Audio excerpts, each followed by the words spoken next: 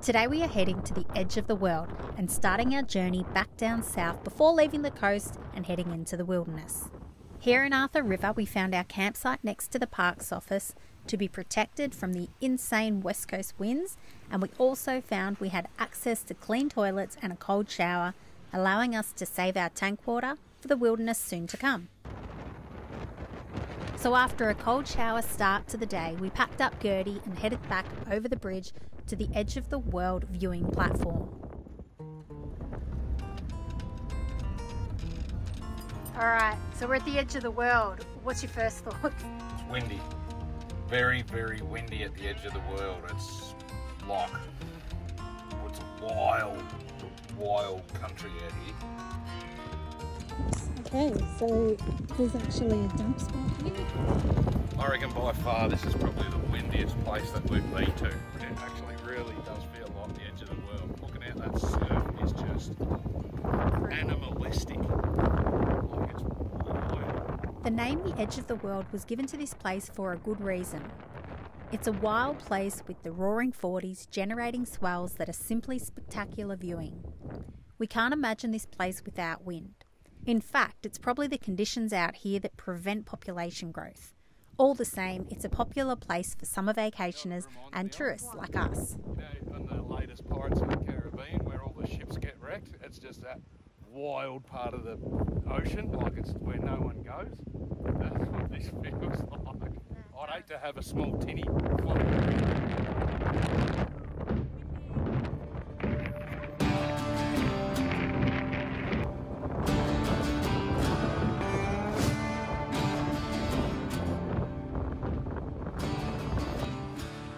Alright, so we've just met some Cooter crew, Corey, Laura, and I've just got to ask what the other two's name is again, but they're just Cooter people.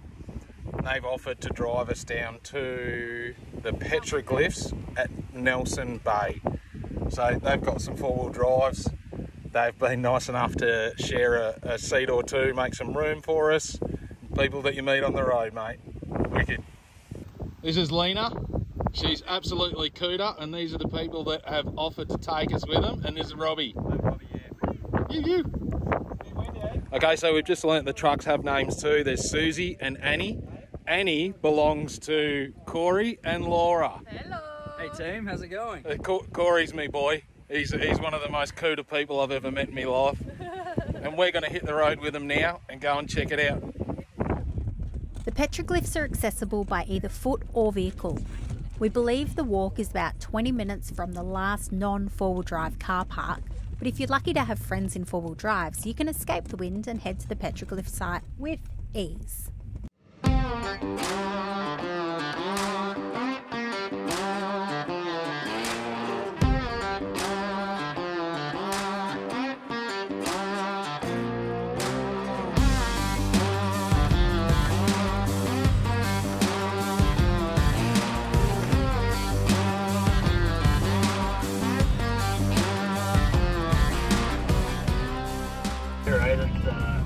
Sandy. Do you chicken out? Yeah. I'm joking, let's park here. It's been a while since I've done actual full driving. Yep, we're gonna park here. Alright, we're here.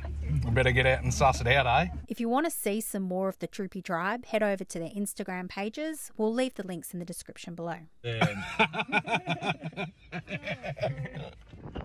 Not much information is available to us regarding the history and the meaning of this particular rock art. However, in an article written by Peter Sims titled "No Reprieve for Tasmanian Rock Art," we can gain a greater understanding.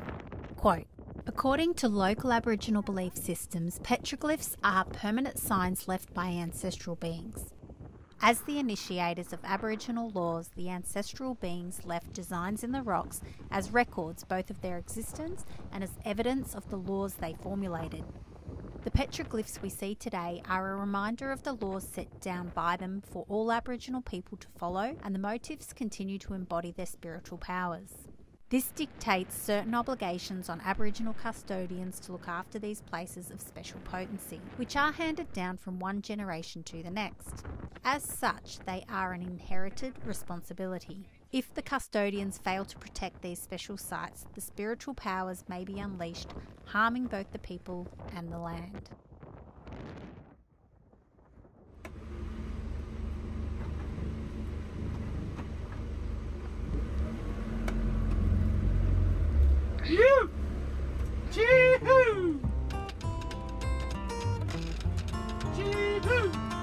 What do you think, Rudy?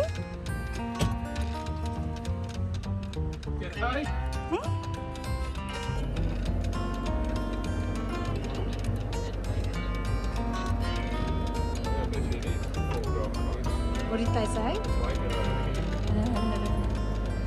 Now that Ring had a taste of four-wheel driving, he had to show the guys what Gertie was capable of. After a few convincing nudges, we put Gertie to the test. Yeah, we'll be alright through there. Come on. I reckon you'll be alright. Just don't go too close and take the mirrors off.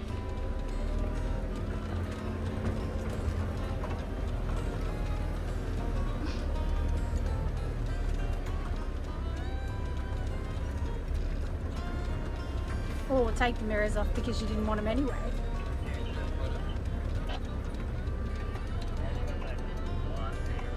Yeah.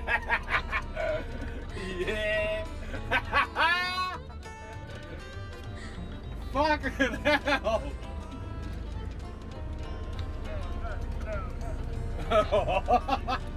I still got to get out.